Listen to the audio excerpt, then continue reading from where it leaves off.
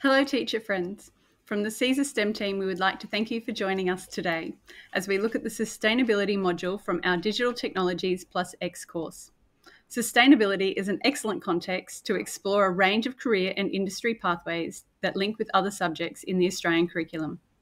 We would like to thank the Australian Government Department of Education for funding this session today. I would like to pay my respects to the Kaurna people, the traditional custodians of the land on which the University of Adelaide campuses are built, and also to the Yugambeh and Komameri people, who are the traditional custodians on the land on which I work and live. This quote from version 9 of the Australian curriculum highlights that sustainability is far and wide-reaching in its applications, and it can provide a rich and authentic context for problem solving and developing solutions with digital technologies. So why learn about sustainability? The Australian curriculum states that young people require the knowledge and skills to engage with contemporary issues such as climate change, biodiversity loss, equitable access to resources, and the preservation of cultural and language diversity. Teachers play a critical role in shaping a more environmentally and socially just world by equipping the next generation with the necessary tools, skills, and mindsets to create a sustainable future by embracing innovation and emerging technologies. The sustainability cross-curriculum priority is based on organising ideas designed to raise students' awareness and understanding of how environmental, social and economic systems interact and contribute to a sustainable future. These organising ideas are presented as 4 sets under the headings Futures, Systems, Worldviews and Designs. The sustainability cross-curriculum priority has been interwoven into various subjects in the Australian curriculum. In health and physical education, students explore sustainable practices they can implement and identify ways to change their behaviour to support the sustainability of Earth's systems. Teaching and learning activities include learning about recycling, composting food waste, creating an edible garden, and reducing single-use plastics. In technologies, students learn how sustainability factors influence design and technology decisions. Activities involve exploring how Australian designers consider sustainability when designing products, services, or environments. For example, designing products from 100% recycled materials, designing services that use minimal energy, or designing landscapes that require minimal water. In science, students learn that science plays a crucial role in making decisions that can significantly affect our environment's long-term health. The sustainability cross-curriculum priority provides context for exploring aspects of our planet, such as its natural systems, how it weathers and erodes, where we get our energy from, and the broader issue of global climate change. Students investigate First Nations Australians' valuable contributions in creating sustainable products, environments, and services. Content in humanities and social sciences supports students' development of their worldviews and explores ways people use, allocate, and manage Earth's renewable and non-renewable resources sustainably. Students learn about the interconnectedness of people with each other and the environment, and how First Nations Australians care for country and place. Teaching and learning activities involve identifying the importance of water for sustaining the environment and people, investigating the use of fire by First Nations Australians to manage and protect natural resources. There are many career pathways that combine digital technologies and sustainability, from the people who use technology to monitor our environment, the people who design and develop the technologies, and finally, to the people who purchase, use, and dispose of devices. Throughout our online course, we have worked with Refraction Media and Careers with STEM, who are experts in sourcing these fascinating profiles and case studies for us. They highlight a range of people with interesting careers that combine technologies and sustainability. The Careers with STEM website have many more career profiles and resources for teachers and students. Using examples such as these in your class can bring the learning out of the classroom and into the real world.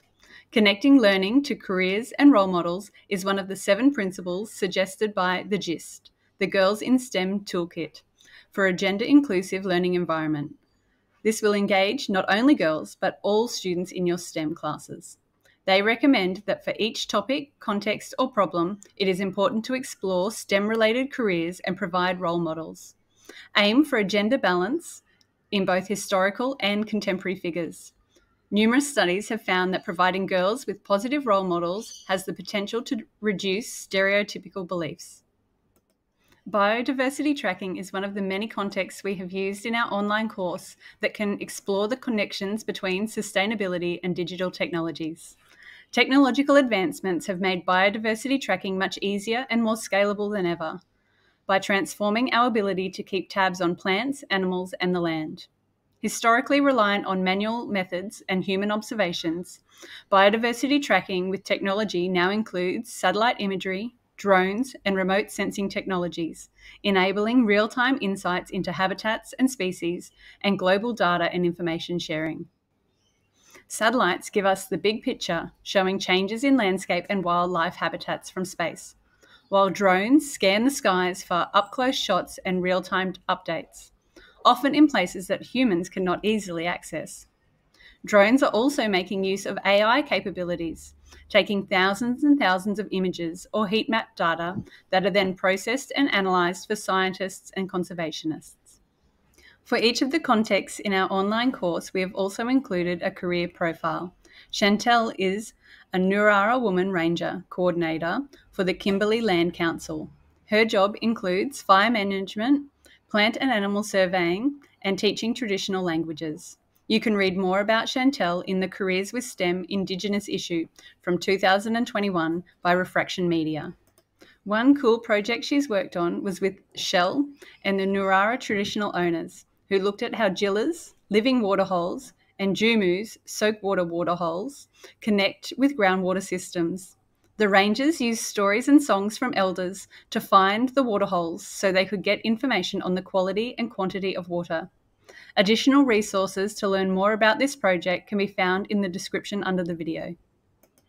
Pause here as you think about how you could link the context of biodiversity tracking and caring for country to your classroom learning. Consider what other learning areas you could also incorporate into your DT lessons. Science connections can be explored through biology concepts such as identifying the basic needs of plants and animals and studying habitats and conditions for survival. In addition to this, the work of Chantel and other rangers also build on and add to the work of scientists. Chantel and the other rangers also use a range of mathematics in their jobs, from counting plants and animals, measuring areas of vegetation, and extracting accurate volumes of water for samples. Her work adds to the vast amounts of data that tracks and records changes to the environment, which is used to inform environmental protection measures. Chantel's work can be viewed through the lens of how First Nations Australians care for country and place. Evaluating data and identifying patterns and trends is again a key point of the HASS curriculum that can be supported and combined with statistics from mathematics. We are now going to have a brief look at some of the learning activities that we have in our online course that focus on biodiversity tracking. First Nations Australians have developed sophisticated tracking skills and animal knowledge over thousands of years, which today are used by Indigenous rangers, land managers, and conservationists to track animals, detect local changes in biodiversity, as well as monitor the impact of feral species and changes in populations associated with climate change. An example of a purpose-built professional app for tracking biodiversity is the Tracks app. This app was designed by the Indigenous Desert Alliance, the IDA, and was initiated as part of the Bilby Blitz program, which was an IDA project hosted by the Central Land Council. The Tracks app, which is the winner of Australia's National Science Agency, the CSIRO Award, is for Indigenous rangers to use in their jobs. It allows rangers to collect information on tracks and other signs, such as scats, diggings, burrows, bones, and feathers, which helps to map country where native animals are found. Many people contributed to the app design and provided feedback on prototypes, including Indigenous rangers, ranger coordinators, ranger support staff, and academics. The app is used with over 19 ranger groups and has tracked more than 40 species across about 1,500 data entries. It has been extended from English and Walpuri and now includes a third language, Warramungu. In our Robot Animal Tracker activity, students can learn about First Nations Australian animal tracking. Students or the teacher can research and create matching animal track cards, one with the animal and one with the track. Students can then randomly pick an animal card and navigate their robot to the correct track by programming the robot. Depending on the year level, teachers could introduce rules or requirements, such as the snake can only move via a diagonal, or the emu can jump a spot. An unplugged version of this could be to have students moving around the room as the robot to the correct cards, or they could explore the animal tracks in the sandpit. This lesson idea could cover curriculum from digital technologies and could incorporate the cross-curriculum priority, Aboriginal and Torres Strait Islanders histories and cultures, as well as the sustainability cross-curriculum priority.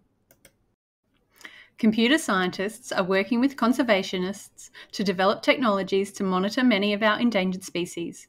Conservationists would often survey animal populations using manual methods, such as going to an area and counting tracks or sightings.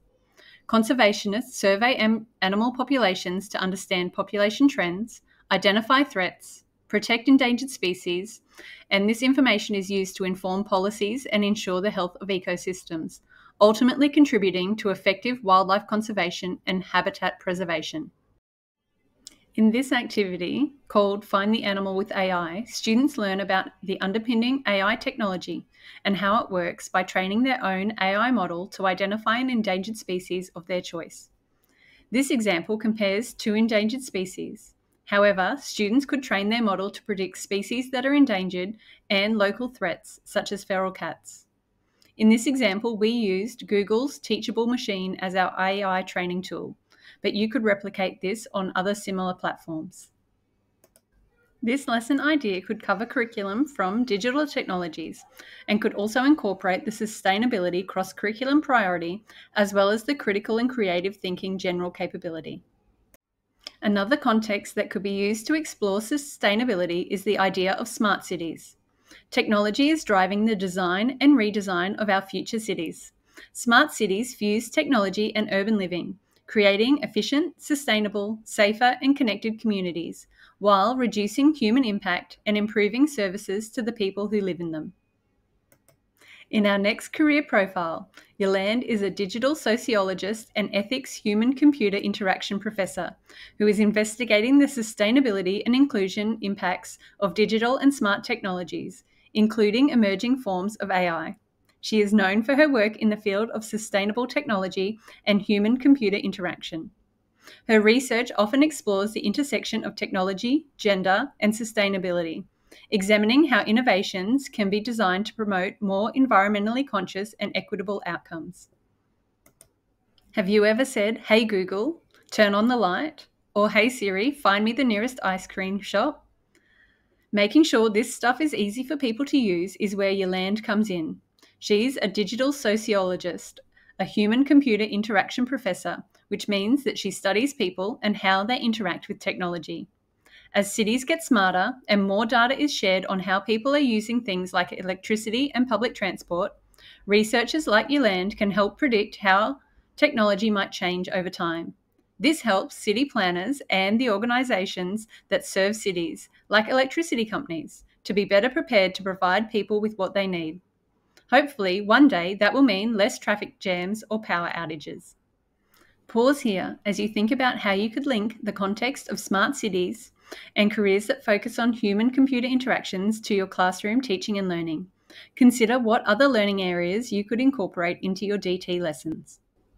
There are many opportunities to incorporate science into the study of smart cities, such as material science, energy transformations, and discussing how the science of smart cities is built upon previous science understanding.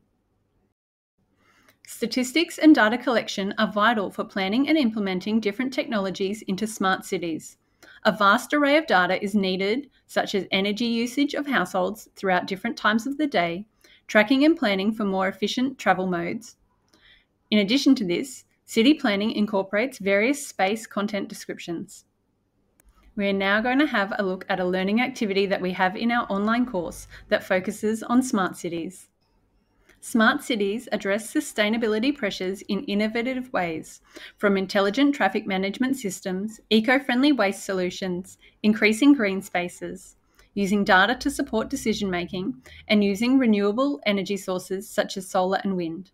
Smart cities provide real-world context for learning about digital technologies. After completing research about smart cities and houses, students could collaboratively design and create a smart house of their own. The Sustainable House with Tinkercad and Microbit activity provides step-by-step instructions that can be downloaded as a PDF from their website. This activity could be adapted and extended to require students to establish design criteria using a user story, generate, communicate, and evaluate their completed smart building, develop an algorithm and implement this using the Make Code platform to control the microbit sensors and LED strips. Alternatively, students could use Minecraft or CoSpaces to produce a 3D virtual representation of their smart environment. This activity can be used with students of various ages and can involve students defining problems and communicating and comparing their designs. Depending on the age, students can either follow algorithms or design their own and implement them as visual programs. Multiple organising ideas from the sustainability cross-curriculum priority can be covered with this lesson.